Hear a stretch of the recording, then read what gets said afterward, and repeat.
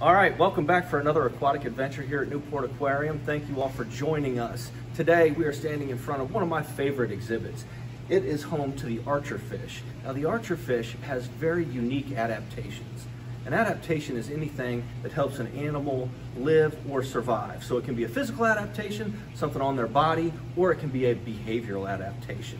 And so today with the archerfish, we're going to talk about one of its very unique physical adaptations. Now if you want to zoom in here, if you look at their lower jaw or mandible, it shoots out, and that enables them to really become the archer that they are named after. So they can actually shoot water onto land and knock down small insects, and then they can feed on those insects. So believe it or not, kids, it's like they've got a built-in super soaker right in their mouth, and they can actually shoot that water stream up to 10 feet, which is absolutely incredible and amazing. Almost as amazing as the ecosystem that it lives in. Archerfish can be found in coastal areas around the world in something that we call a mangrove ecosystem.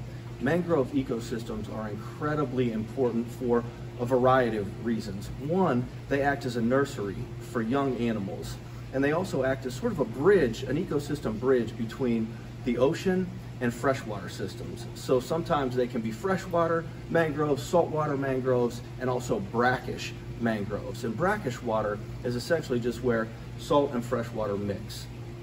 So like I was saying before, they're a great ecosystem and a nursery ecosystem where young animals can, like the archerfish, learn to hunt. Because believe it or not, they're not super accurate with that squirt of water that they shoot out of their specialized mouths.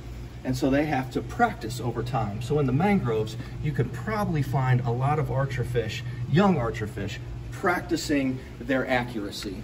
And once they become older, they're incredibly accurate. And believe it or not, we've actually got a video of one of our archerfish shooting down an insect on land, knocking it into the water, and then eating it up.